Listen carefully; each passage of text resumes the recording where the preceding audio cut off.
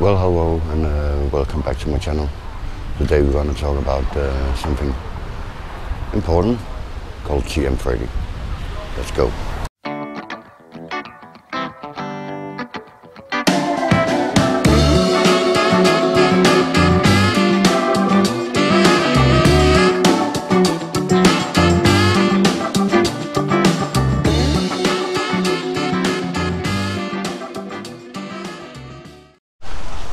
Hello.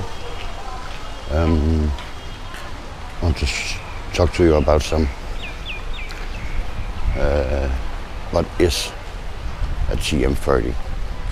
Many of you out there knows what it is, and many don't know what a TM30 is. A TM30 is a notification you get at the immigration when you come into Thailand. You book maybe a hotel. When you give them your passport, they will do anything with the immigration for you. If you have your own studio, condo, house, whatever, it's up to you to get it done. Many times you can get the landlord to do it. Else you need to go immigration by yourself. Or maybe you can do it online. I'm not quite sure. But it's important that you do it, because they are taking this more and more seriously now. And now you can even get a fine if you not have it. If you got in a traffic stop, don't have a driver's license, for example.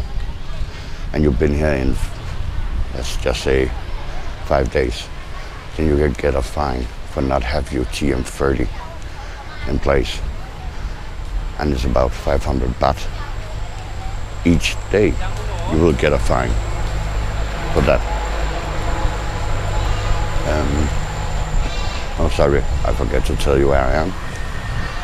I'm here, the Copacabana over there, so Junction Beach Road.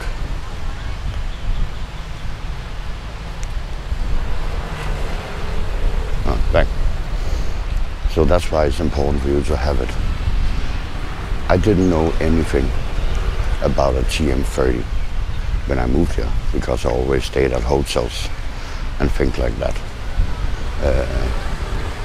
So yes, a lot of time I didn't have a TM30. So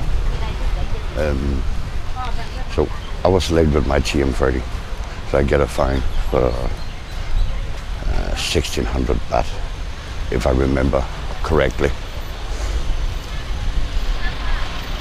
And then every time you move to another condo, you can ask the landlord to do it for you,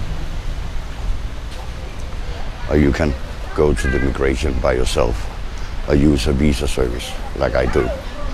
I use the VIP visa on 2nd Road here in Jamchen, and they charge you 500 baht for everything. So I use them. I don't want to waste too much time at the immigration. I don't know, like I said, if you can do online. I never checked. But every time I leave my condo and stay in a hotel, they will ask for your passport so they can make a TM30. Not a TM30, notification that you stay there. But when I go back to my room, I need to go immigration and say, now I'm here. Some hotels, I heard, if you only go like a weekend on Koh Samet or something like that, then you can ask them not to do, because you go back and you stay the same, your own room. So some will do, some will don't. And if they check you in and not want to do it the other way, then you have to go contact immigration within 24 hours. And the same as you, if you arrive by plane and stay in your own room, no landlord, no anything, then you have 24 hours to do your TM30. So I think it's